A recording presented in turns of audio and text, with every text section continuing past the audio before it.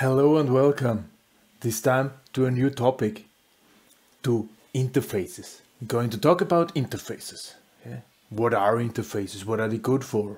Yeah? Well, a lot of people first think of interfaces. Yeah, there's a connector and I need to plug in and so on. No. We want to discuss it a little bit in a more common way. Yeah? So basically, there are two types of interfaces.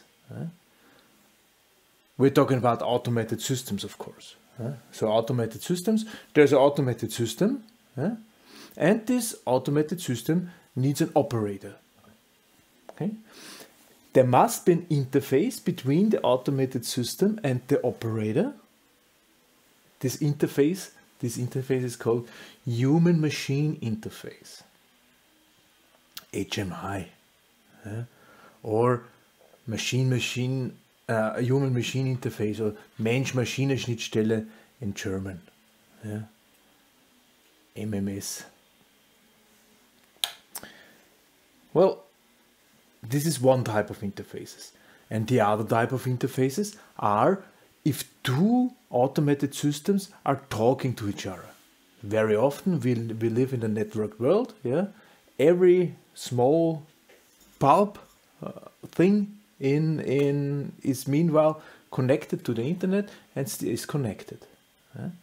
So there must be some sort of communication between those devices possible.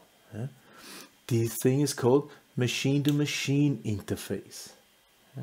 And obviously there must be different things taken into account if I'm talking about human-machine interface or machine-to-machine interface.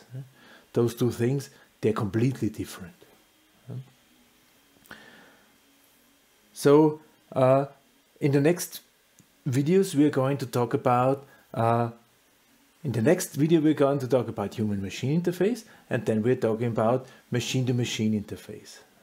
And this machine-to-machine interface we will then use as base and see what our Arduino can do to communicate with other devices, as an example.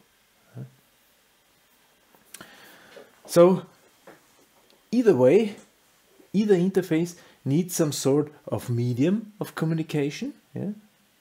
Medium of communication between machine and operator might be, for instance, mouse. Be one medium of communication, touch screen. Then we're talking about